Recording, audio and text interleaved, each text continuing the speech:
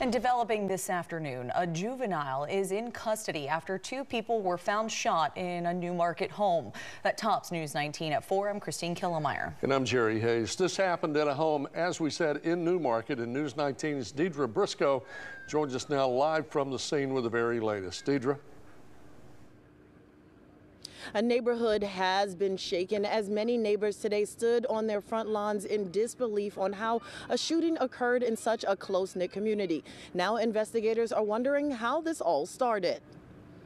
Law enforcement say they received the domestic violence call at 12 o'clock. Investigators say during that call, they could overhear the domestic violence situation unfolding. When investigators arrived to the scene, one person, a juvenile, left in a vehicle from the residence, and the pursuit ended in the person being detained.